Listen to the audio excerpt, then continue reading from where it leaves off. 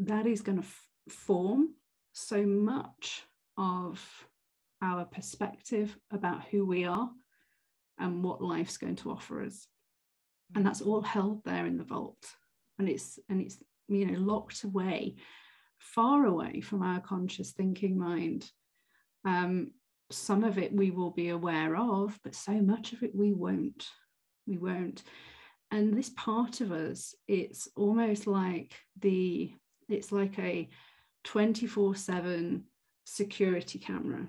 That's 360 lens, high definition, Dolby surround sound. It takes in everything all of the time, and we can become very tunnel vision and very single-sighted when we're older, when we leave the kind of the nest and go out into the world.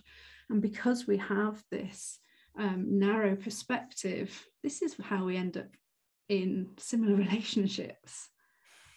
And we end up with... My laughter is not because it's funny. My laughter is because it's a big piece of emotion that... Yeah. But we can understand why, because we've learned to look down this zoom lens. So that's what we see. That's who we see. And we don't see everybody else because they're safe. They're not relevant. We don't notice them. We're looking at this all the time.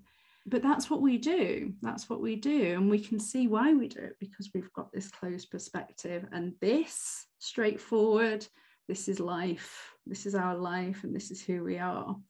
And we operate within that small space, and we're missing out on all of this. As we continue to talk, though, are we going to be able to also talk a little bit about how to not? Fantastic. Yeah. We'll continue on for the ride. Yeah. And so this is taking on the journey of how you evolve your perspective, how you gently open all of that up again to go, wow, I didn't know that was available. Quite like the look of that. So that we can look at it and go, well, is that true for me now?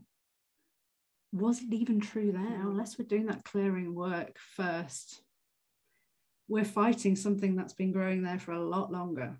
That's a start. If you feel called to go on this journey, is to understand that at the end of it, there's a life which has so much less fear, that has so much more choice, that the new values infuse into your life, peace and joy and freedom and love, because we're creating space for this by letting go of all of the things that aren't serving us